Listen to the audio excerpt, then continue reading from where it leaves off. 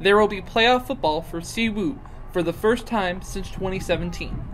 With an 8-2 record, CWU was placed into the 6th seed of their regional playoff bracket. The team will be on the road to take on the number 3 seed Northwest Missouri State. Kickoff is Saturday at 11 a.m. Pacific Time.